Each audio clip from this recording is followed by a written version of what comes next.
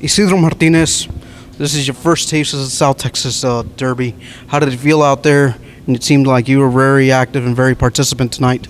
It felt good. Obviously, it was my first ever derby. I've enjoyed it. Obviously, with the motivation of getting the 3 points, and that's what we did. And that's the best feeling I could have right now. Offensively, the team just seems to be clicking right now. Now you guys were able to shore up the 3 points at home. Talk about the team morale right now, and how's it feeling? Obviously, we left the 3 points last week, so we just came motivated this game. We knew it was going to be a hard-fought game, but we knew what we had to do and how we had to execute during the match. But we want the 3 points, and let's move forward to the next game. It seems like the counter attacks were clicking today, as well as the long passes towards the end of the second half.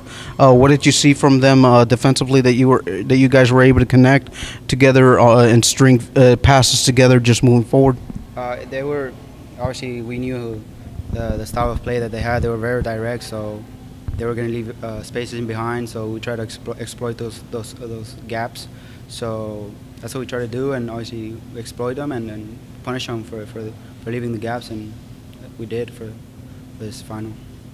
I mentioned that you were a field general out there in the preview to this match, kind of something that you took lightly, but what did you see out there from the midfield that created chances for the front attack to open up, especially against a rival like this that plays hard behind and obviously avoids you guys scoring goals? The space we find in the offensive third. Obviously, we had to execute on those spaces, and that's what we did. And like you said, we saw the 3-1 score. So nothing, we can't take anything from that.